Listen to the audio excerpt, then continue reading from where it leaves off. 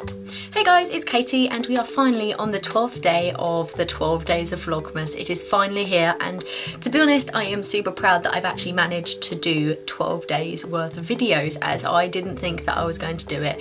And when it came to the 1st of January I was almost thinking, shall I just go up to the end of December and just not carry on? But then I was like, no, I've said to everyone that I'm going to do the 12 days of Vlogmas, and I will do the 12 days of Vlogmas.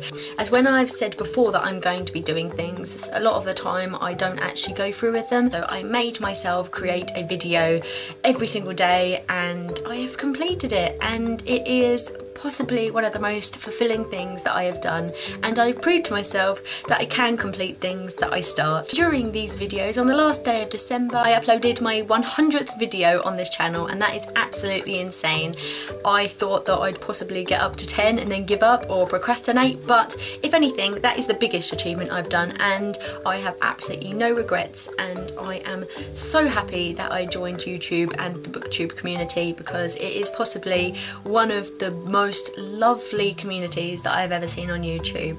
Everyone is so welcoming, everyone gets on a hell of a lot, and we just have something in common that we can all share about, which is books. We all love books. BookTube has given me confidence. Before I started BookTube, I was contemplating doing YouTube videos for about 4 years possibly. I kept on picking up a camera and attempting to film and then not being happy because it wasn't perfect. I even bought a new camera. I mean, it wasn't anything fancy. I genuinely needed a new camera anyways, and I thought, when I get this camera I'm going to film some YouTube videos, and I did exactly the same things I did before. I filmed a video and then I just deleted it because I just wasn't happy with the way it looked. But then one day, one fateful day, in 2012, I uploaded my first video, and the rest is history, to coin a phrase. As I said before, the confidence I've gained has been otherworldly. Just putting yourself out there gives you confidence, because you're letting potentially millions of people, I mean I know millions of people don't watch me, but potentially millions of people could see your videos, and that is absolutely amazing. Secondly, I have met some of the most amazing people via BookTube.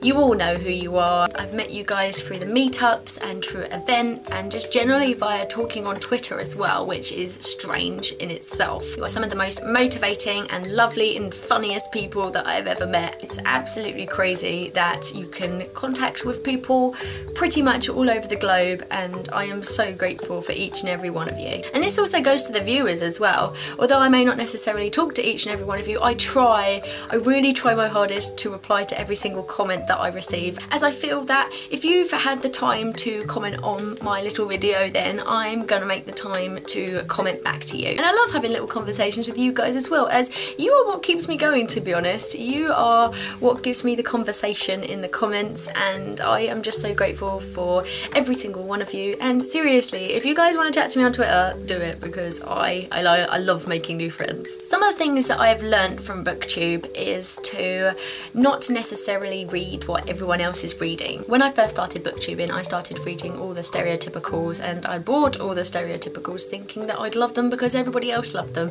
But as many of you know, the majority of these really popular books I didn't really like, so I've started reading what I want to like more recently, in more recent months, and I've actually enjoyed myself a hell of a lot more than just copying what everyone else is doing.